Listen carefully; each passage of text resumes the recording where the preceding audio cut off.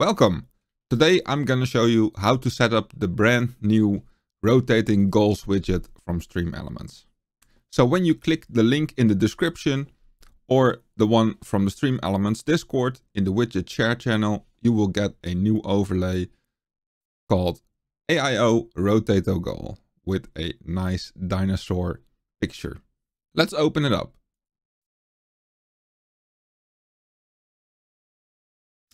As you can see here, there are 3 bars right now.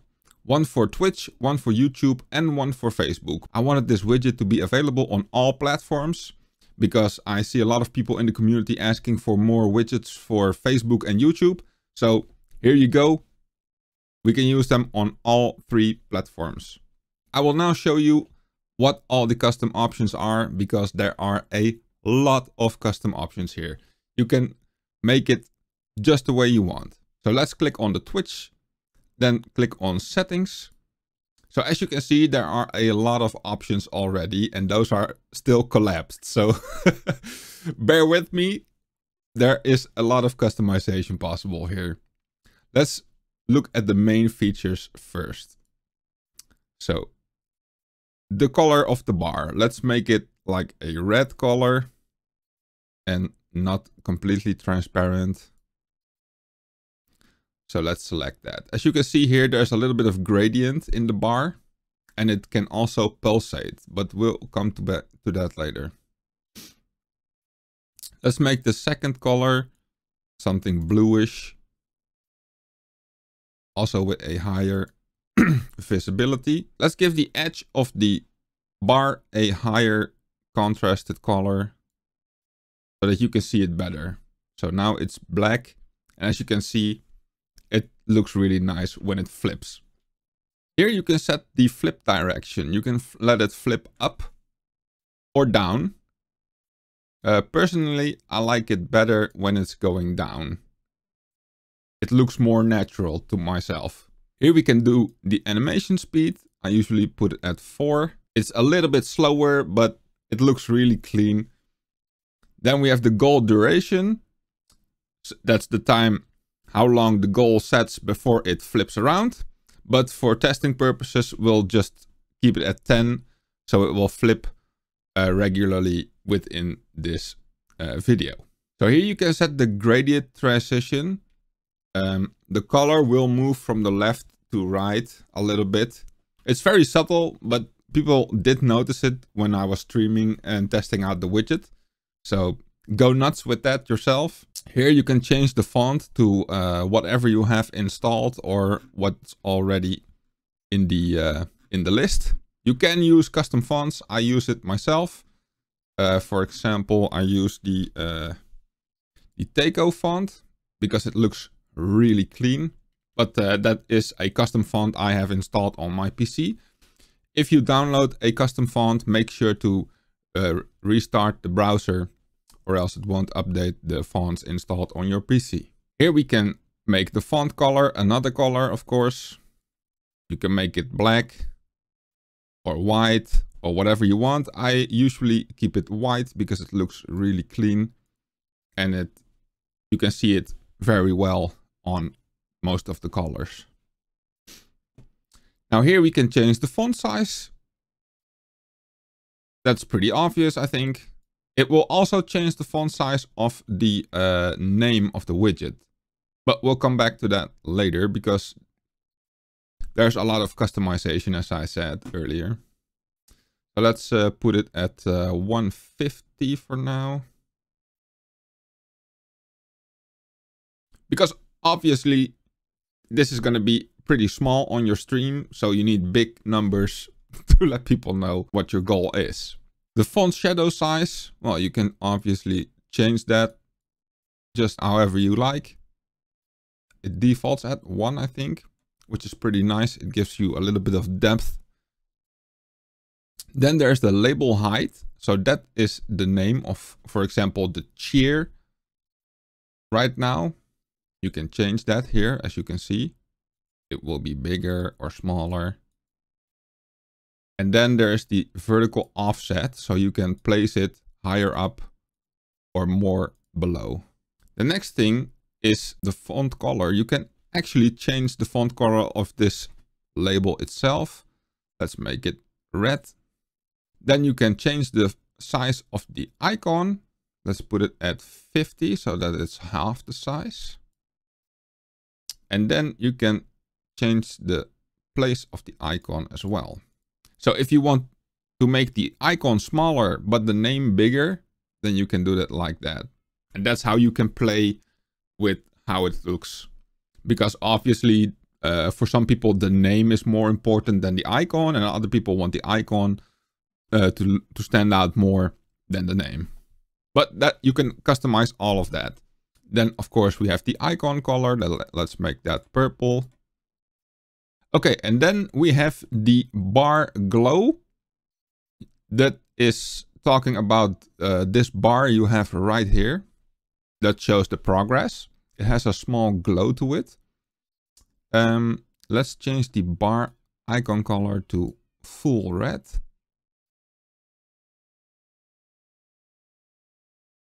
Let's make the glow, let's make it a green glow. This is just for showing how it works.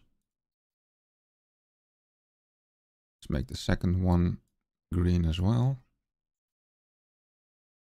As you can now see, the bar has a small green glow to it, and you can make that glow bigger, or you can make it smaller. I prefer the small glow myself. Maybe green wasn't the best option here, but you can see it right here. Okay, the second thing I want to show you is the standard options. Those are followers. You can just turn them on or disable them, because if you only want a follower and a sub goal, or just a cheer and a sub goal, or a sub and a donation goal, you can just disable all the other ones. So it will only rotate between the ones that you picked. But I like to have them all included right now for the tutorial. So they are all turned on by default, but you can disable them here. This is where you put in the number that you want for the goal, and it will automatically be shown on the bar.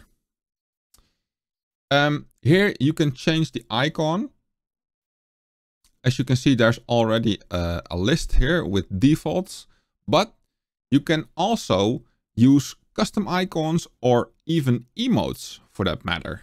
But then you have to select this option, other text, enter and enter below. And then here you can use this option. So let's change the icon to the Twitch icon, because obviously we are looking for Twitch followers in this case. So here is the Twitch logo, and there it is updated. It now has the Twitch logo. And we can do the same thing for tips and cheers and everything else. So let's use the donate one for tips, and for cheers we will use the diamond, the gem. And again, you can customize everything. Let's put some different colors on the board, just to show the rotating a bit more. That is a bit more obvious. I personally have everything the same. I will show you after I've set this all up, what mine looks like, so you get a better idea of what I mean. Dark purple for the bits. That should be good, because bits is Twitch, of course. And then we select maybe a sea green kind of color. So this is going to be all over the place in terms of colors, but it's just to show you how it ends up. Subscribers. For subscribers, we're gonna get the crown logo.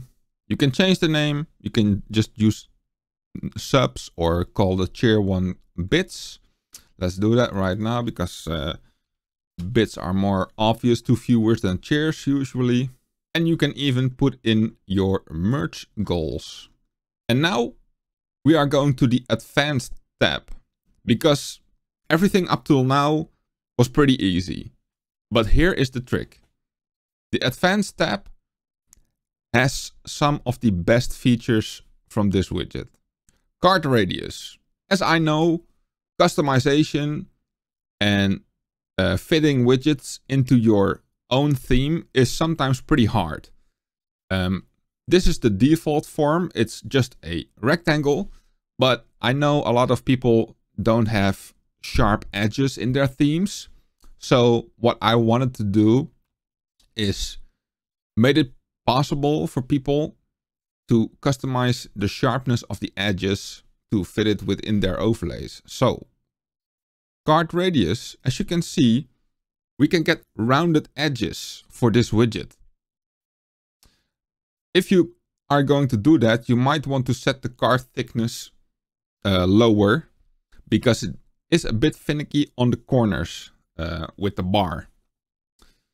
But if you set it to 0, there's no problem. It will just work like everything else. But if you set it too high, and if you can already see it, when it flips in the corners, it won't render properly. So when using the card radius button, make sure to make the card less thick. You can just make it however sharp or rounded you want yourself. Now here we can set the width. As you can see, we can make it pretty small or pretty wide. And here we can make it higher or lower. Of course, you have to adjust the letter settings and the number settings, but that's all possible within the other options, of course. Here we have the option to choose the currency. For example, I'm from the Netherlands and we pay in euros here. So I set it to euros. And you can choose to put decimals in or just leave them out and get a rounded number. This next option is pretty cool.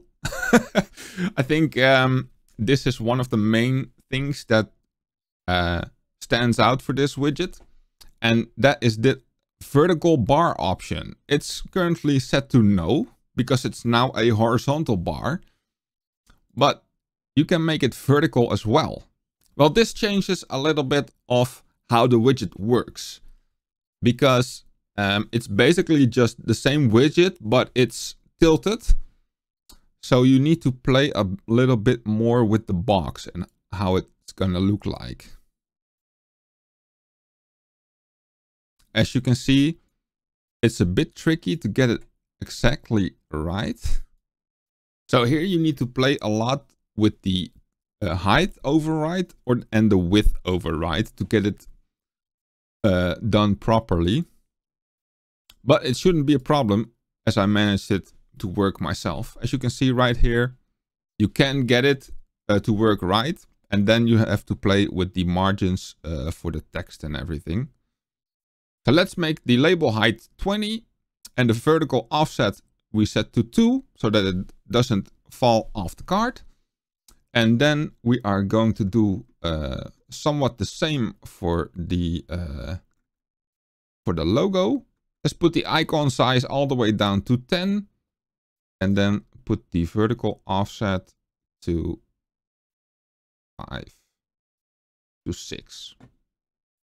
So the thing is, with the vertical bar, it might be better to just remove the text completely, the label text, and just go for the icon itself, which looks much cleaner. As you can see right now, I just removed the text and made the icon bigger so that it stands out a bit more and it looks much cleaner. And people already know that the gems are for the bits. The donation icon speaks for itself, and also the followers. That way it looks super clean. So this is what I currently use for my stream. It's the same colors that I use in my overlays and my panels. It's the same font I use in my overlays and my panels. So it all fits together pretty nicely. There's also a vertical one. I will just show you inside of my overlays, and that way you can just see them in action. So this is what it looks like in my own overlay, in my personal overlay. It fits really well with all the colors going on in the theme already. And I will just show you the vertical bar as well, which I don't use during my gaming session, but I do use when I'm just chatting. As you can see it right here, it fits a lot better with this scene to do it vertical on the side than anywhere else in the scene, because we have the chat on the right side and we have the labels below. So it's pretty nice and integrated into the whole camera area here. So that's it. I hope you liked the tutorial. I hope you go nuts with your own goals bar. And I hope to see some of them when I'm surfing on Twitch or YouTube or Facebook. If you have any questions, please drop by the StreamElements Discord. We will help you out there. The link will be down in the description. Thank you for watching. I hope you enjoyed the video. If you did, don't forget to click the like button and maybe subscribe for more tutorials. Stay safe, and I'll catch you on the next tutorial.